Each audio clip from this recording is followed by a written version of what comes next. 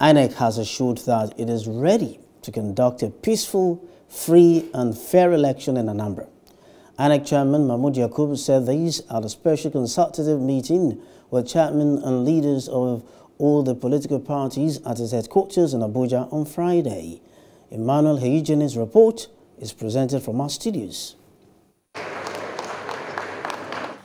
This meeting was to further assure all political parties of INEC's readiness to deliver a peaceful election in Anambra on November 6. Political parties are here with INEC to have a roundtable conversation. This is just before the final briefing next week. Then, all stakeholders, which will include traditional leaders, civil society organizations, candidates for the elections, and political parties at the state level, will be briefed on modalities of the election.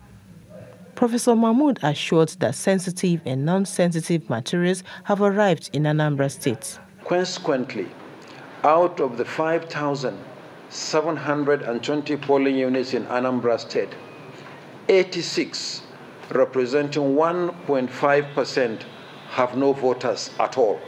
As such, the Commission says it will not be deploying personnel and materials to these polling units.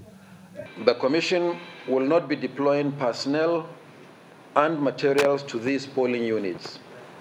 Furthermore, 894, that is 15.6% of the polling units, have between 1 and 49 voters. Election will hold in these polling units.